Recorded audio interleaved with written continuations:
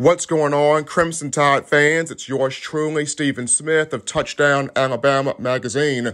Just coming on here to give you an update on Alabama defensive coordinator Pete Golding. The 37-year-old was arrested and charged this morning for driving under the influence. The situation took place in Northport, but according to the Tuscaloosa County Sheriff's Department, I was charged driving under the influence with the bond set at $500. Golding was a huge piece in helping Alabama bring in the 24 student athletes for this 2022 recruiting class that finished number 2.